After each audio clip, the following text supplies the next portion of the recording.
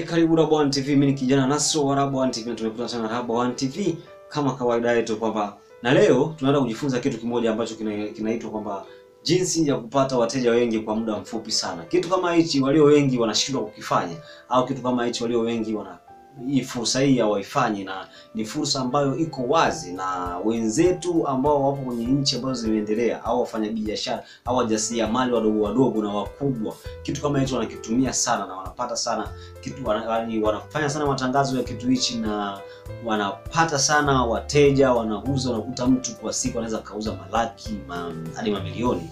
Kwa hiyo anakifanya kitu kama hichi, anajitangaza. Yaani njia simple tu na njia rahisi sana ya kujitangaza. Anajitangaza pale pale alipo, labda kijiweni kwake au nyumbani kwake au wapi, anajitangaza. Kwa hiyo anakuta muda wote anapigiwa simu, wateja wanahitaji bidhaa zake. Kwa hiyo anasambaza bidhaa, anapeleka sehemu. Kwa hiyo ni kitu ambacho hata wewe hapo ulipo, labda unauza mandazi, unauza chipsi, unauza mitumba, unatengeneza nywele, unauza duka, bidhaa tofauti, yani bidhaa yoyote ile, haijalishi iwe ndogo iwe kubwa. Kwa hiyo ni kitu ambacho kinaweza kikakubeba kwa muda mwafaka, yani muda mfupi tu utakuta unapata wateja wengi na unafanya vitu vikubwa sana kupitia issue kama hii hapa. Kwa hiyo leo nitakuomba kwamba tukajifunze kitu kama hichi na sisi tupate wateja kwa muda mwafaka.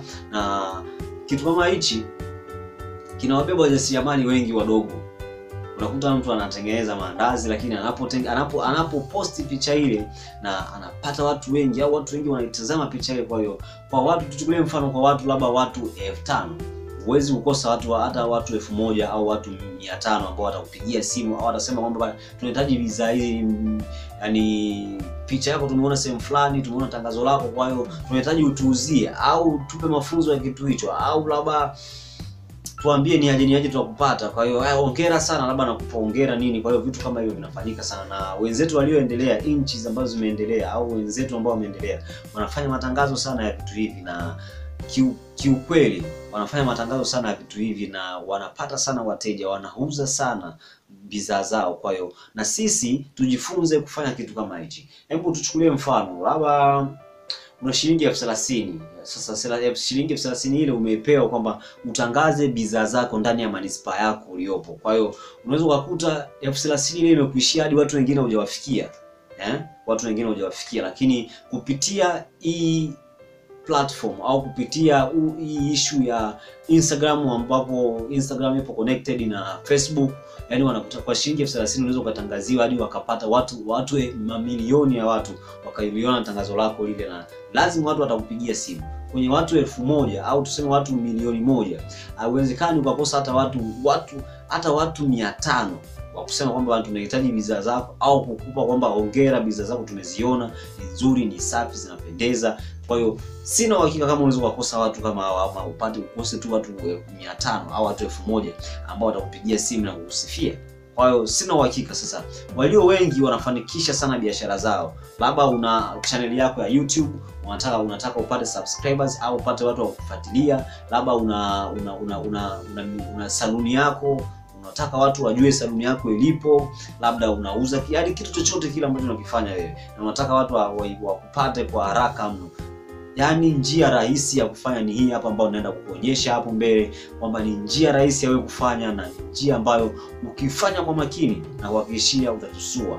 Ukifanya kwa makini na jitihada zako, jinsi utakavyokuwa unalipia, yaani nakwambia utapata watu wengi, na watu wengi watakufuatilia biashara yako, japo hata kama ni ndogo kiasi gani, watu wataitambua na utapata wateja wengi mno. Tena huko ndani kwako umetulia tu, wao wanakufanyizia nini? Wanakufanyizia matangazo wapi? Maana wajasiriamali wengi sisi hatuna uwezo wa kujitangaza labda kwenye TV, kujitangaza kwenye radios. Kwa hiyo kutumia mtandao wa Instagram, na uhakika utajitangaza na bidhaa zako zitapata wateja wengi sana.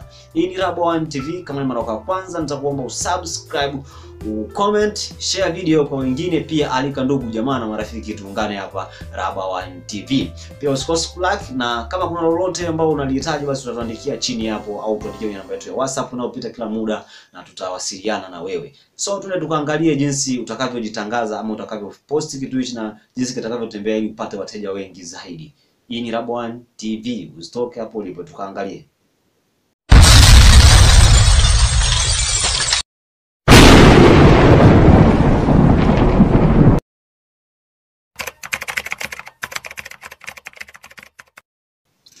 Hello, kama nilivyokuambia kwamba tunakuja kujifunza jinsi gani unaweza kupata wateja wengi kwa muda mwafaka au kwa muda mfupi ukawa umejikuta umepata wateja wengi, na haijalishi unafanya biashara gani au haijalishi unafanya michakato gani. Kwa michakato yako yote ambayo unaifanya wewe unaweza kujitangaza na unaweza kupata wateja zaidi na zaidi.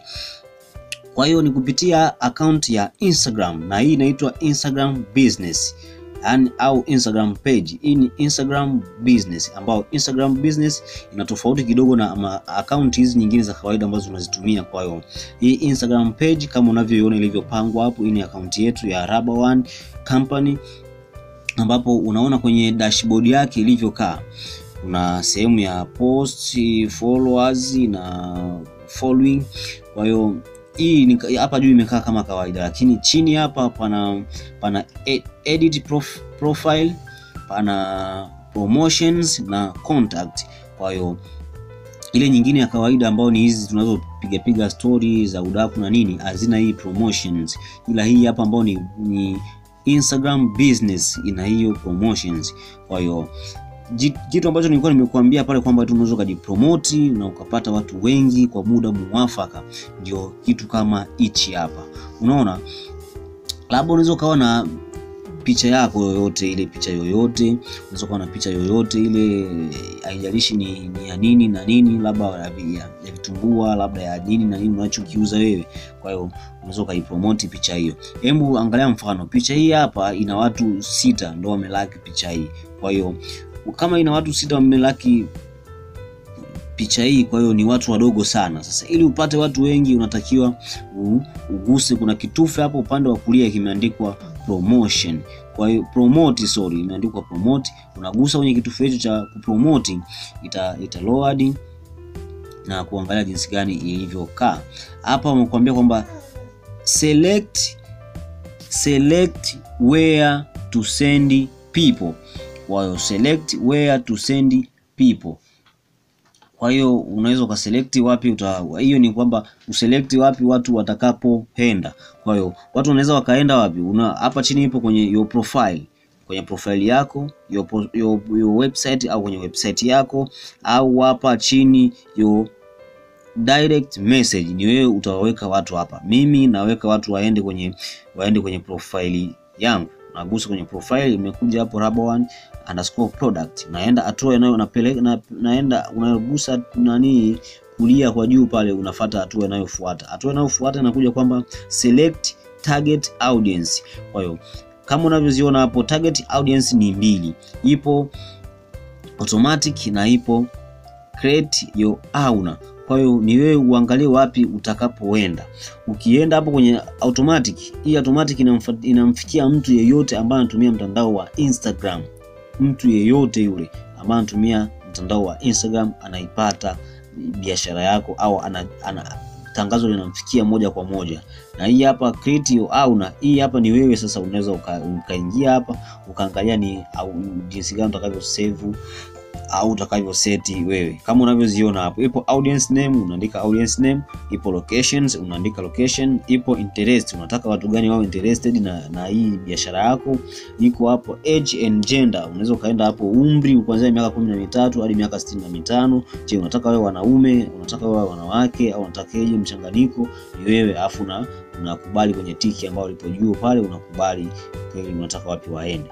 Afu baada ya hapo unarudi tena, inakupeleka kwenye mchakato. Ila mimi ningekuomba sana uweke kwenye automatic ili imfikie mtu yeyote ambaye anatumia Instagram. Ukishaweka automatic unaenda hatua inayofuata. Hatua inayofuata wanakuambia kwamba your total spend is $30 over 6 days. Kwa hiyo ni wewe sasa.